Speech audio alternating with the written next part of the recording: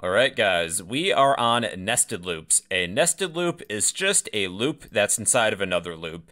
It doesn't matter what kind of loop you're working with, it can be a while loop or a for loop or whatever. Here's an example. We'll create a loop to count the numbers 1 through 10. We'll count to 10 3 times. So let's create a basic loop for now. Int I, I'll set this equal to be 1. The condition will be I is less than or equal to 10. Then I will increment I by 1. During each iteration, I will display whatever I is. Then I'll add a space. There. This loop will count up to 10. Just like that. So now I would like to count up to 10 3 times. Well, I can stick this loop in another loop. So let's create the outer loop.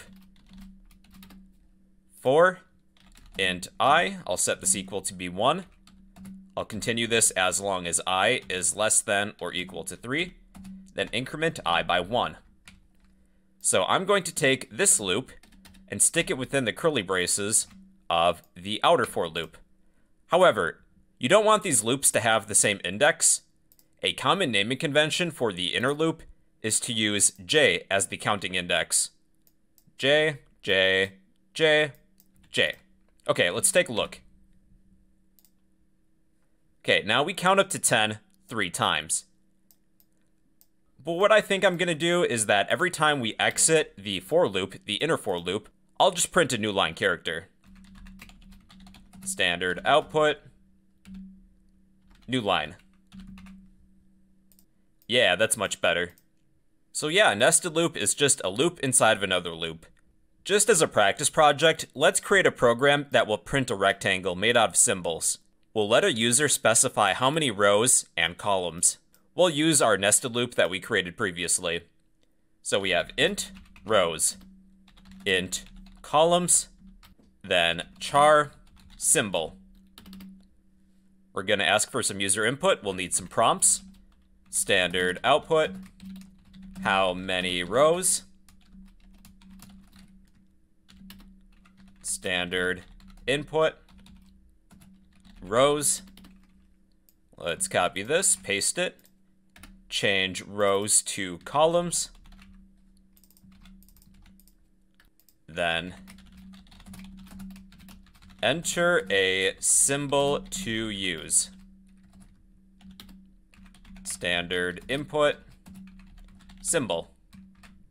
We'll continue printing rows as long as I is less than or equal to rows, whatever we typed in. We don't want any more rows than what the user wants. The inner loop is going to be in charge of the columns. J is less than or equal to columns. In place of printing J, let's print our symbol, whatever the user picked. And we do not need to separate these with any spaces. Alright, let's try this. How many rows? What about 3 rows? Then 6 columns. Enter a symbol to use. What about the @ sign? And there's our rectangle. There's 3 rows and 6 columns. Let's try it one last time. How about 4 rows and 5 columns? I'll use a $sign. Okay, we have 4 rows. 1, 2, 3, 4. 5 columns. 1, 2, 3, 4, 5. So yeah, everybody, that's a nested loop. It's a loop that's inside of another loop. When you'll use these, it really depends on the situation. I thought this would be a fun practice project. If you would like a copy of this code, I'll post this in the comment section down below. And well, yeah, those are nested loops in C++.